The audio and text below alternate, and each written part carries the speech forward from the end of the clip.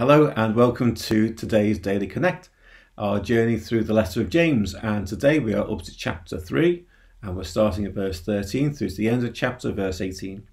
So I would love you to pick up your Bible and to read that passage. And as you do that, let me pray for you. Lord, I thank you for your word. I thank you, Lord, for the way that your word speaks into our lives today. Help us to hear your voice, leading us and guiding us as we seek to be like Jesus. Amen. So do please press pause, read James 3 verses 13 to 18 and then restart the video. So I'm going to dive straight in because it's a short passage but there's a lot to get through. So James here is kind of following on from his discussion about the use of the tongue. In the beginning of this chapter he starts the chapter by saying few of you should think about becoming teachers, and then talks about how the tongue is such a big influence in our lives and can do such damage. And of course teaching is a verbal process. And here he asks the question, who is wise and understanding among you? And in some way he's going back to that very first verse. He's going back to about teaching, and of course you'd want your teachers to be wise, not just knowledgeable but wise, especially within a Jewish thought where all knowledge should be in some way experiential and pragmatic. It should help you live out your life, and wisdom is ultimately about how you live your life. It's not about spouting off wise sayings, it's about how you live your life. And what he says here is that wisdom is lived out. In the previous chapter we talked there about how faith is lived out. You prove your faith by your good deeds. And here James says the same thing about wisdom. He says, let them show their wisdom by their good life, by deeds done in humility that comes from wisdom. You can tell if someone is wise by the way they live their life.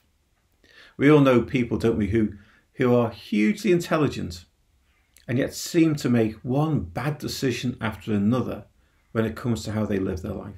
They might know a ton of stuff about some obscure theme or idea, but just cannot cope with life at all. And wisdom is about understanding life.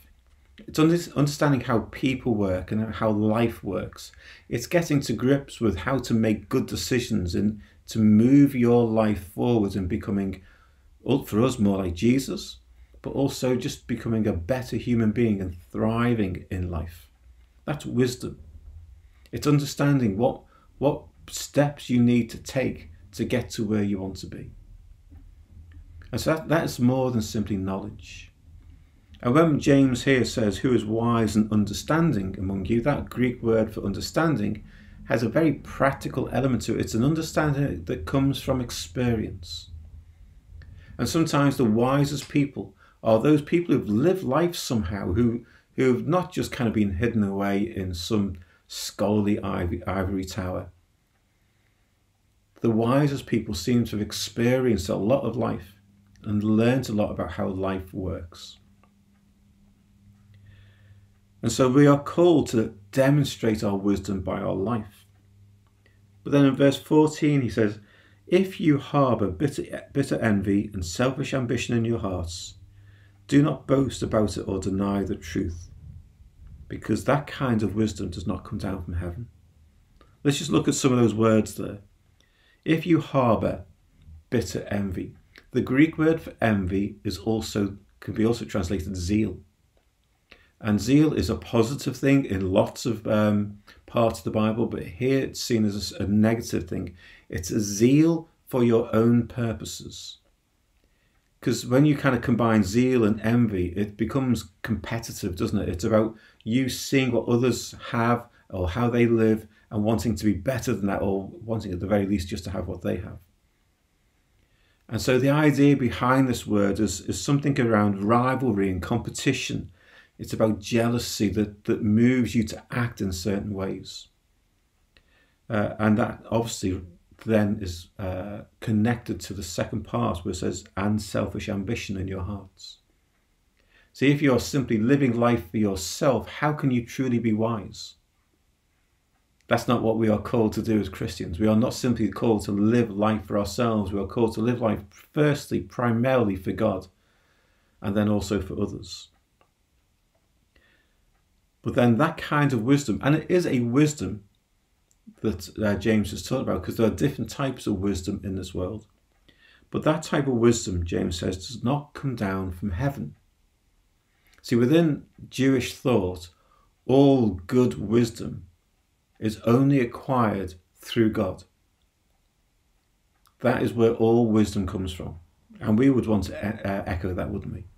As followers of Jesus, we want to recognize that we don't see the world as God sees it. We don't fully understand the world. There's so much of this world that we just don't understand.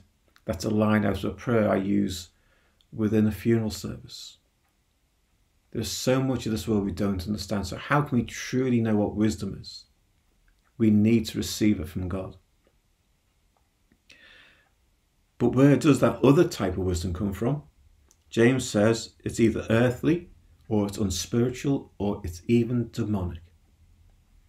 That kind of wisdom that is simply seeking your own desires, your own needs, your own ambitions, that kind of wisdom comes from something completely other than God. And we need to recognize that. We need to recognize where our own desires are coming up from. And we might think they're good, and we might think that we want to follow them. But wisdom that comes down from heaven would always want to seek the good of others and seek primarily the kingdom of God. But then in verse 17, James then gets into what does godly wisdom look like? And he's very almost prescriptive here. Let me just read what he says. But the wisdom that comes from heaven, the wisdom that comes from God, is first of all pure, then peace-loving, considerate, submissive, full of mercy and good fruit, impartial and sincere. Let me just look at those words for a moment. First of all, wisdom like that is pure. In other words, it has the right motives. And our motives should always be seeking the kingdom of God first above all things. Looking towards the good of others, even at our own expense. That is pure motives. If we are simply seeking our own ends, that is impure. Then he says it's peace-loving.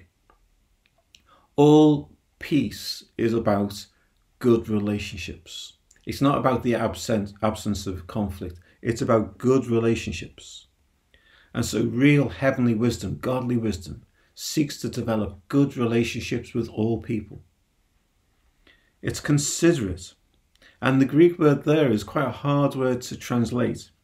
It's a word that kind of says someone is able to step in where the law ends. So we've all know issues where perhaps the law seems to be a bit of an ass, as the phrase goes.